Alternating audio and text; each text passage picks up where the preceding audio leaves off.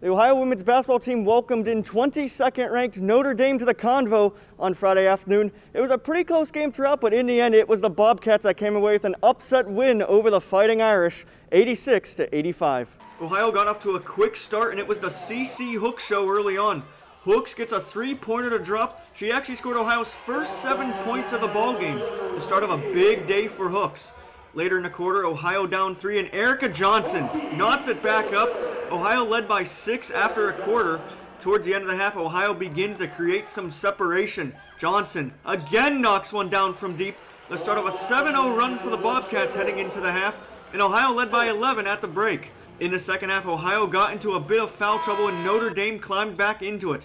Dara Mabry drops a three-pointer to bring it within 4. The Fighting Irish ended up tying the game, and now at the end of the quarter, Mabry gets the friendly bounce off the rim to give the Irish the lead after 3. Mabry led Notre Dame with 34 points. Now, the Fighting Irish led by as many as 7 in the fourth, but Ohio never backed down. Erica Johnson drives and scores to give Ohio the lead right back. Part of an 8-0 run, Johnson finished the day with 24 points. Notre Dame took a 2-point lead into the final 2 minutes, but Gabby Burst gets this shot to fall to deadlock it back up at 81. And what a finish it was in Athens. Now with the game tied at 83, CC Hooks drives and banks one in to give Ohio the 85-83 lead with 50 seconds left. Hooks led the charge for Ohio with 32 points.